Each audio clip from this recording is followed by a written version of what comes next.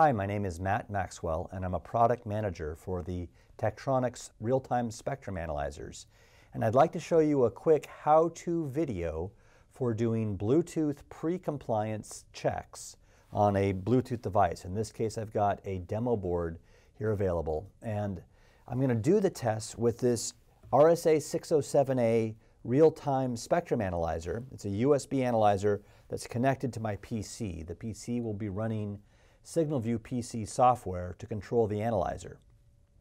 EMI compliance and EMI in general is a fairly broad topic. There's a lot of things that we could talk about with EMI, but particularly here I want to focus on sort of in the lab EMI pre-compliance checks, which are possible to do provided you have good enough shielding from the outside RF environment so you don't run into problems causing false failures of your device under test. So let's get started.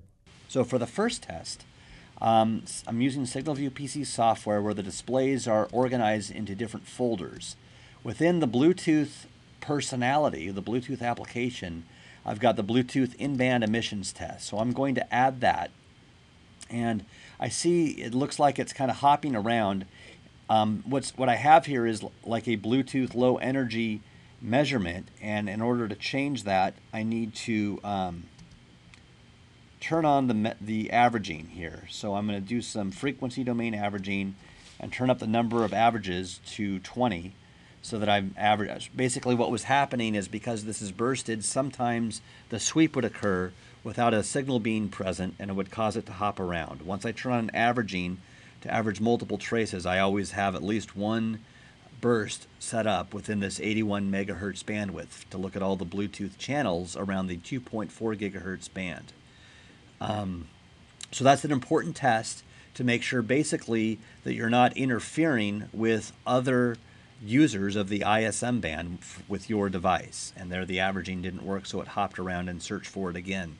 By the way, this averaging problem goes away if I use the DPX display, the real-time display that's available here, but I don't have that available within this in-band emissions test. It's just the basic spectrum display. So that's the first test that I would do for EMI pre-compliance, and I can look at the settings here to see what kind of filters it does. This is things that it's a regular 100 kilohertz RBW with a particular span setup that's specified in the Bluetooth SIG. The next test that I will want to perform here for unintentional radiation when the device is powered in the RF measurements is called a spurious test. So I activate the spurious test, and the analyzer sets things up here for spurious test. The base configuration isn't terribly interesting, but if I load an FCC Part 15 mass test, and I want to adjust the reference level, I can perform the spur test. Now here I see a spur that spurs at 2.84 gigahertz, so it's at a harmonic of the intended band. I'm failing the spur test. So to be honest, what I really would need to do is modify the spur test to ignore the intended signal, a signal of interest. A couple things I want to point out though about the settings for the spur test. So it's looking from 30 kilohertz to 7.5 gigahertz. So looking up to the third harmonic of the 2.4 gigahertz ISM band. I'm using CISPR peak detect filters to do this quick sweep with the appropriate bandwidth setting for each of those, 120 kilohertz or 1 megahertz. The way the CISPR spec is written, these need to be 6 dB filters with a particular video bandwidth. And then the excursions for these have already been set up for this particular mask. But you can see here how I could edit this mask as I like by activating additional zones if I had them available and changing what types of filters I want to use, whether they be resolution bandwidth filters, 6 dB mil standard filters, or CISPR filter shape. The bandwidth, and then different limits for describing a spur signal and describing the limit for the spur signal in each of those zones. I have up to 20 different zones. In any case, here is the measurements here. Here are the measurements, and I have a table list of all the spurs that have been detected. This will find up to 999 spurs.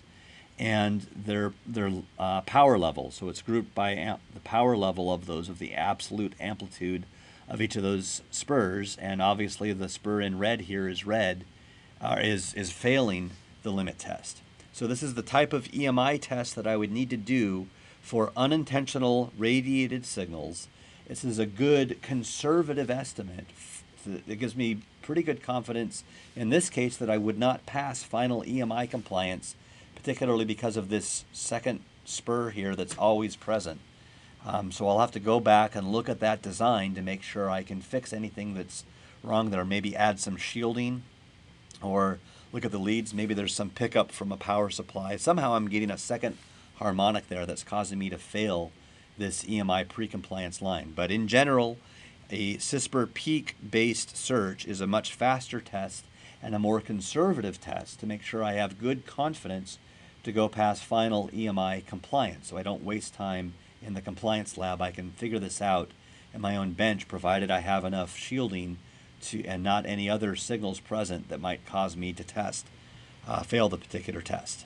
So hopefully that gives you a little better understanding of how to use a spectrum analyzer to perform EMI pre-compliance checks to give you better insurance for passing final compliance checks for your device under test.